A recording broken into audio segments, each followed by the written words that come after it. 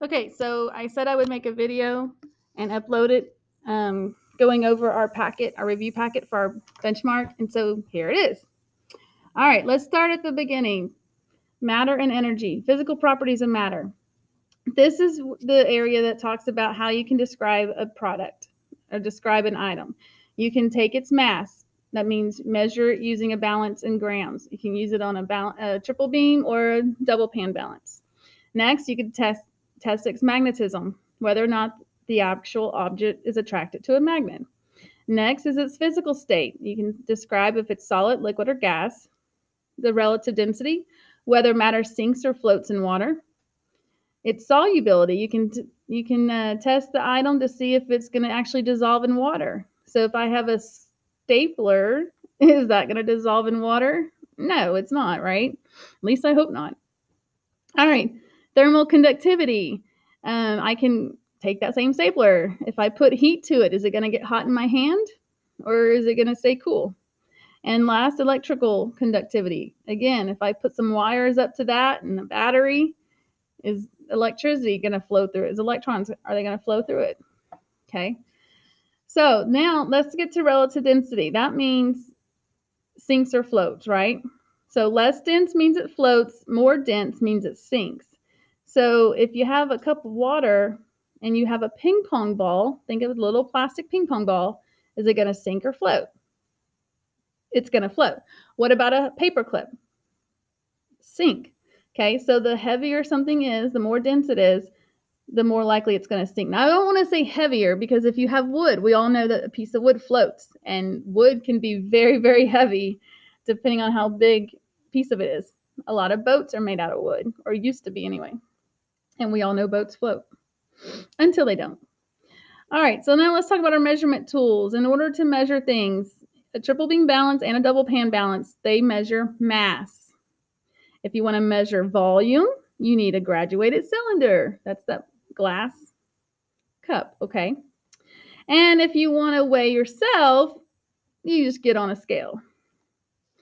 All right, let's talk about constant properties of water. This is our boiling, freezing, and melting points. Boiling point's 100 degrees, freezing and melting, both at 0. Remember, there's always two that are the same. That's freezing and melting. Ice cube falls out of the freezer, hits the ground. Well, it was frozen. The ice cube was frozen in the freezer, so it's 0 degrees, and now it's on the ground and it's starting to melt. So it starts at 0 and then it starts to rise until it's completely melted. All right, now changes in matter. So here's the process: condensation. Condensation is when a gas turns back to a liquid. So, and that happens because it cooled off. So you're in the hot shower, right? All the steam is being made. It gets on the mirror. The mirror's cold. So it cools that steam off, and that steam turns into the little droplets of water, right? And that's because it was cooling. Then let's look at evaporation. That's when a liquid turns to a gas, and you only do that by heating it up. Okay. Um, Freezing, turning a liquid, turning it into a solid, and that's by cooling. Okay, you have to put that water in that freezer for it to freeze. And then melting is you take a solid and it turns into a liquid, and that's because of heating. So those are your causes. Next, let's talk about mixtures and solutions, okay? Mixture is a combination of two or more substances, right? Substances maintain their physical properties. An example are iron fillings in sand. You can also say Skittles. You can talk. There's a jar of Hershey Kisses on my desk. They're all in different colored wrappers, so that would be a mixture. I can separate them by the colors. Next, a solution is still also a combination of two or more substances. See, they're the same right there. But then you get into physical properties of substances may change, and we all know you can't easily separate solutions. So the example would be salt and water. So the salt dissolves into the water. Sugar dissolves into the water. Kool-Aid powder dissolves into the water. Those are different things. Now, sand. Does sand dissolve in water? Think of a beach. No, it doesn't. Your feet are on the sand and you're in the water. So your toes are gripping the sand, that sand's not dissolving in the water. If so, you wouldn't have anything to stand on. All right, turn the page. Force, motion, and energy. Let's talk about the behavior of light. Reflection is bouncing back of light waves off of a surface, such as mirrors, tinted windows, shiny surfaces. Anything you think you can see your face in, that's a reflection. Okay? And then you've got refraction, which is bending of light waves as they pass through one medium to another. That just means the light's coming at a straight line, it hits something, and then it bends. And that you see that in cameras, eyeglasses, so the glasses on your face, telescopes, and through water. We all know that light refracts through water. Okay. So anytime you look through a camera and it's making something bigger, or a lens, or because it's got telescopes too, if it makes an image seem bigger, it's always refraction. All right. Let's talk about uses of energy. MELTS. Here's your acronym, MELTS. All right, mechanical, which is turbines, dams, electrical, computers, lamps, light, solar panels, thermal, ovens and melting, and sound, hearing messages. Okay, uses of energy. These are your 5 types of energy. All right, mechanical, remember you're moving, you're doing something. Electrical is electrical, it's electricity. Light is light from either the sun or a light bulb. Thermal is heat, remember it? And sound, what you hear. All right, force and motion. Friction is a force that works against motion. So if I roll a pencil across a carpet and the other one across the hard floor in the classroom, which one's going to go farther? The one on the floor, right? Not the carpet. The carpet's going to slow it down. That's friction. All right, gravity is the force that pulls the object toward one another. So I'm holding a ball up in the air, I let go of it, it's going to fall because gravity is going to pull it down. All right, then force is a push or pull. I'm pushing this. That's force. And motion is just movement. Just movement. Okay? Which would go with mechanical, right? All right, circuits. You've got open circuits. There's a break there. So the light bulb's going to work? No. And a closed circuit. It's a complete path. Remember, if you see any circuits on your test, follow the path. Follow the path. All right. Forms of energy. We already talked about it. Melts, right? Mechanical, electrical, light, thermal, sound. Write that down in your test booklet. You get to a question that talks about energy. Write down melts. All right. Designing an experiment that tests the effective force on an object. So a spring scale. Use a spring scale to drag a block on 3 different surfaces to determine if different surfaces affect the amount of force needed to move the block. Example 2 is use a spring launcher to launch 4 balls with different masses but the same volume. So measure the height each sphere reaches to determine its mass affects the distance the ball will travel when launched. All right, so on your spring scale, you can hook up an object to it and try to drag it along and see how much force it takes. All right, Earth and space, alternative energy resources. This is another mnemonic device that we came up with. Silly Baxter wears green hats. Okay, so your alternative energy means alternative and renewable mean the same. Okay, you can use it. They don't mean the same, but okay, alternative is an alternative to using non-renewable. Got it? So you've got your non-renewables like your coal, oil, and natural gas. But then we're using all those up as humans. So we need to go find alternative ways. And that's why they're called renewable, because we can use them over and over and over. Solar, that's just from the sun. Sun's always going to be there. Thank you, Mr. Sun. Wind's always going to blow. So we'll always have wind. Geothermal, the earth is so hot and it always produces more heat. And we get heat from the earth to make energy. And then biofuels, that's your corn and your other organisms that, like sugar, also the other organisms that scientists use and turn into energy. And then, of course, hydroelectric. Hydro means water. All right, fossil fuels, coal, oil, or petroleum, same thing, or natural gas. 3 fossil fuels: coal, oil, natural gas. They're formed from dead organisms that underwent heat and pressure in millions of years. That's it. So you have dead things, they're getting pressure and heat for millions of years, and then you get fossil fuels. All right, renewable resources: air, plants, animals, water. That gives us our wind. That gives us our bio. That gives us our bio. And that gives us our hydro. I guess sun should be on here too. So I'm going to put sun. And I'm going to put heat from the earth too, because that would be our geo. All right, let's talk about WED. Causes of WED. Well, first of all, what is WED? Weathering, erosion, and deposition. So you've got 3 W's: wind, water, waves, and then I is for ice.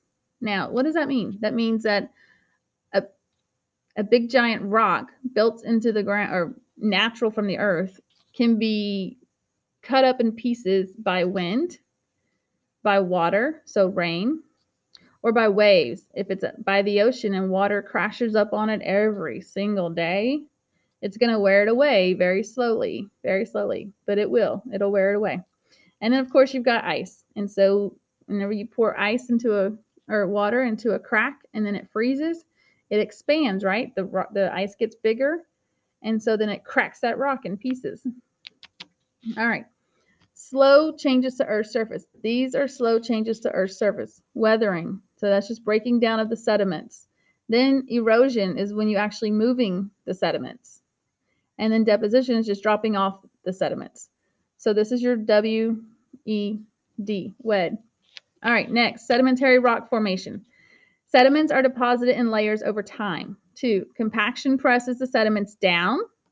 Water makes sediments stick together during cementation. So you need the WED for sure, and then you need compaction, okay, where it's just on top of each other like this, just making layers. And then you need that water to come in and make it all stick together like cement. That's where the cementation comes from. All right, now let's talk about cycles in space. Cycle, what happens? Day and night. Caused by Earth spinning on its axis, and it happens once every 24 hours. All right, lunar, caused by the moon revolving around Earth every 29 days. Remember I told you some people say 28, it's 29. Sometimes it could even be 30 days, but 28, 29, 30 days is always accurate. All right, tides. Those are caused by a pull of gravity by the moon every 13 hours. This is where your high tides and low tides come in. And then last seasons. That's caused by the tilt of the Earth's axis, and it changes every 3 months. Now, what happens why do we have seasons? Where does the Earth go? What does it do? Well, it travels around the sun. And remember, it makes 1 trip around the sun a year. Don't forget, hey, I'd like to have a few more trips around the sun, please. That means I'd like to live a few more years. All right, water cycle. First, you've got, well, I don't say first. I mean, you can start anywhere. So let's just do this. Evaporation. You've got this water, this ocean water, and it's evaporating up into the sky because the sun is heating up the water. And then once the water comes up, then it forms condensation because remember, the water vapor hits cooler air, which it does up in the sky because the farther up in the sky you go, the colder the air gets. So it hits all that air, that cold air, and it starts turning into clouds. Then the clouds get so heavy they just can't hold anymore. So then they have to release, and all this rain comes down. And does it have to be rain? No, it can also be snow, sleet, hail. Okay. And then it comes to the ground, and see how they have these little hills? Well, then what does water do when it's on a hill? It rolls downhill, and we call that a runoff. Okay. And then it goes back into the ocean and then goes back up in the sky. And so you have this constant cycle. All right, let's look at this one. Order of planets from the sun. This is probably important to know.